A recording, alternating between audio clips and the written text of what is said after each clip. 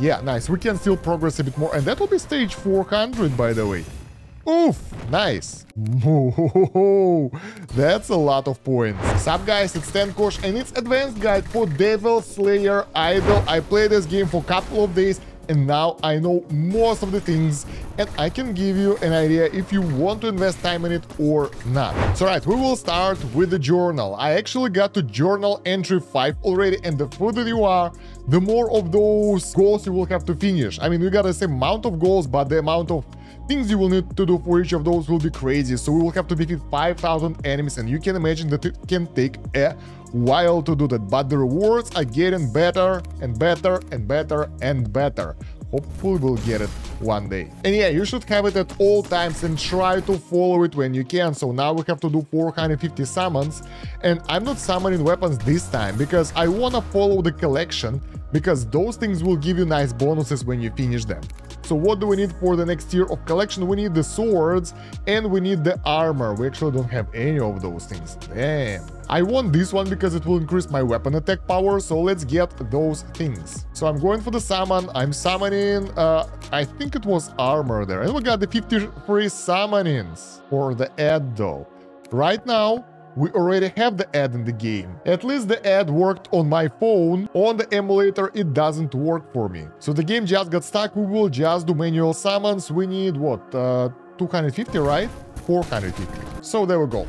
At the point when you will get the highest tier weapon, you don't really need to over summon it anymore because it will be really hard to get the next tier of stuff. So right now, for the weapon, we have the chances to get the mythic weapon is 0.02%, so it's really low. And for the equipment, we have everything that we need. We have a level 2 educator already. I actually transcended it. It was a waste of resources mostly, and we can't really get the higher tier stuff. Moreover, when you start getting the mythic equipment, you can't synthesize it anymore, so you will have to get it through RNG, I guess. And yeah, basically you will get the random type of mythic weapon when you get it, and Despair seems to be a better option because it gives it nice damage versus boss bonus, and possession effect stays for all your mythic weapon because it's possession effect. You don't have to equip the weapon to get it.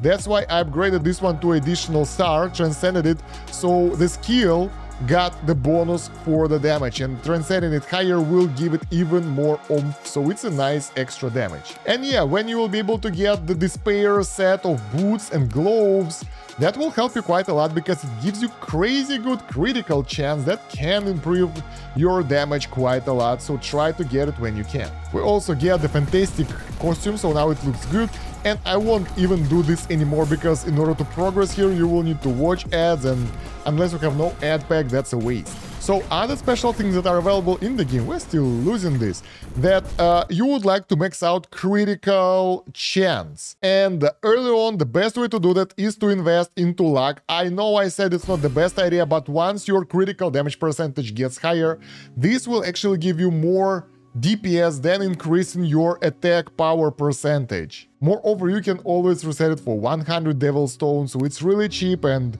you can reassign the points when you want to. The ring is growing pretty slow right now because it requires insane amount of money, and as you can see, I don't have that. We got really good bonuses here, and the cool thing about the ring that when you ascend it to the next rank, you will get higher critical damage as well, not just additional damage.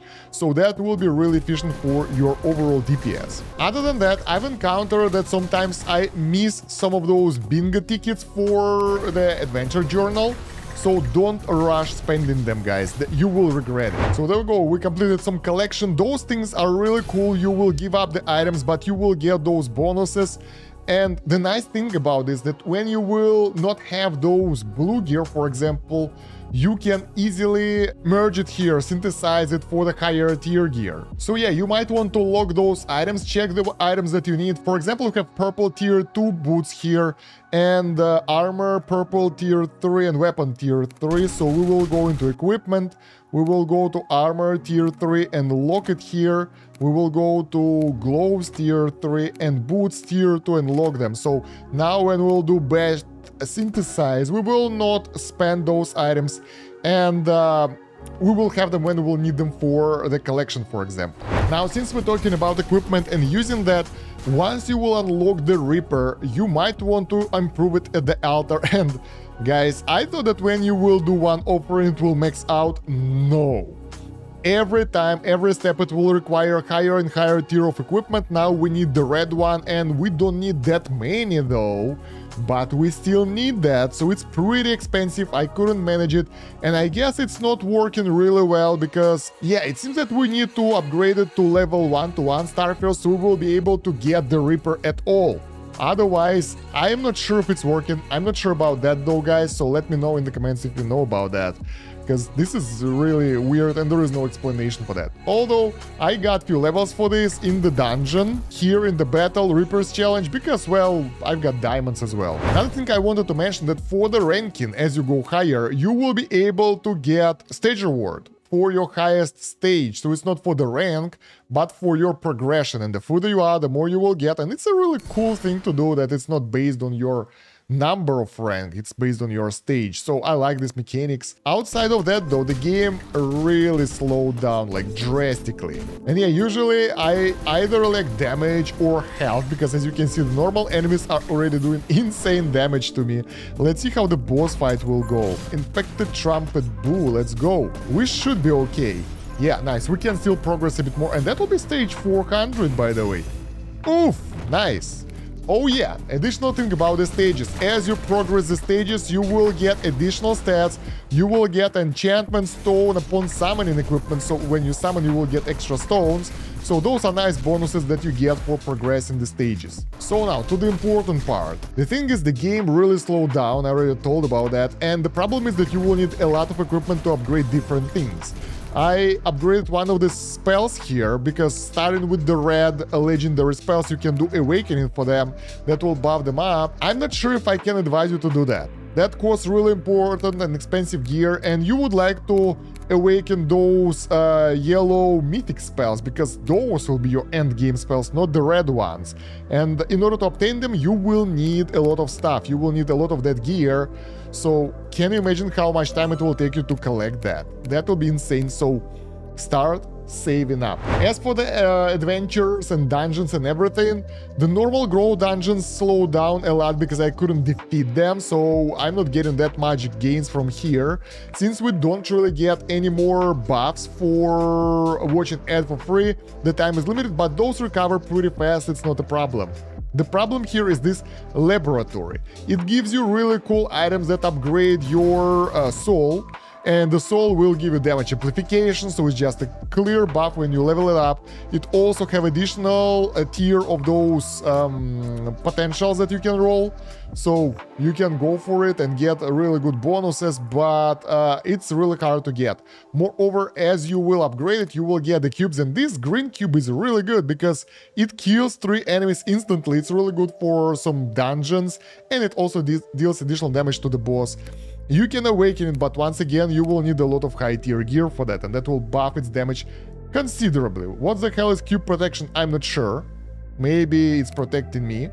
But yeah, the next one will be defensive, kind of freezes all the enemies, so it's not that crazy. The next useful cube will be the level 41, because it will reset the boss cooldown. Everything else will just give you health, survivability, and that kind of stuff, so not that crazy. I'm not sure, maybe this one will give us some damage as well, but it's not the case for us right now. In any case, even upgrading the soul is good enough. And yeah, as you can see, fights are getting tough, so right now I actually need my health, because the enemies are really close to damaging me or killing me.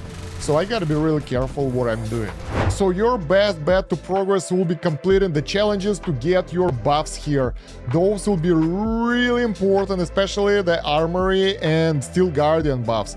I actually managed to progress 5 more over here after the upgrades we did with you here in the video. So I might be able to progress them a bit more. Those are new enemies, that's cool.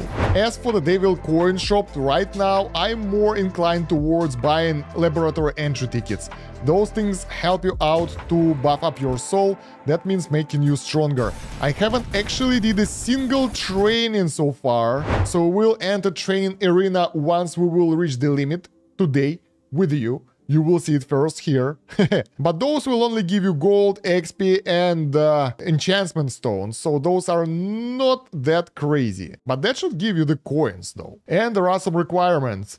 If your equipment enchantment level is over 200, or if you have over 7.2k enchantment stones, so you will have to spend them before entering, and if you are very strong, you won't be able to get access to it as well. I think this is like the mechanics for the newer players to catch up with the higher tier players, but we will see how it will go in the future. So yeah, guys, as you progress, you will have to decide between upgrading the altar, getting the new skills, awakening the old skills, and finishing the collection with the gear. So you will need a lot of gear in order to progress in all the areas, and some of the bonuses here are really insane, like weapon attack 10%. It's crazy. Getting the new skill might be really useful as well. It's 4.6k attack in comparison with what? 1.4k attack for the lowest tier skill, but you might be able to skip them, although you won't get the awakening buff then. So hard to tell what's right and wrong here. Obviously, over time you will get all the skills and everything, but now you should prioritize the thing that you need the most.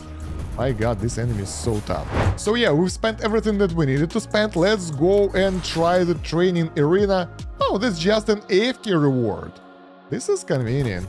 And it got us so many levels. My god. Okay.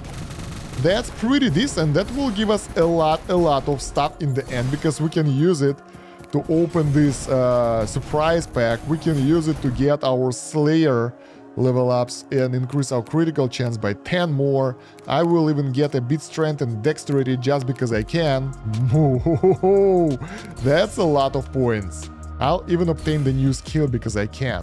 And yeah, guys, if you would like to increase some specific stat, enchantment is the best option so far, because here, when we upgrade the weapon from this tier to that tier, we will get, how much is that? It's like more than 10% increase. I think it's 20% increase in power, and same for the health. And yeah, at this point, you would like to upgrade your health a little bit. It should be lagging behind the weapon, but not so much, otherwise you will be dying too much in the fights. Look at the amount of money I have. We can get this ring all the way to the skies. So there we go, we got way more bonuses from this ring right now. And the critical damage percentage is great, so that means that our criticals...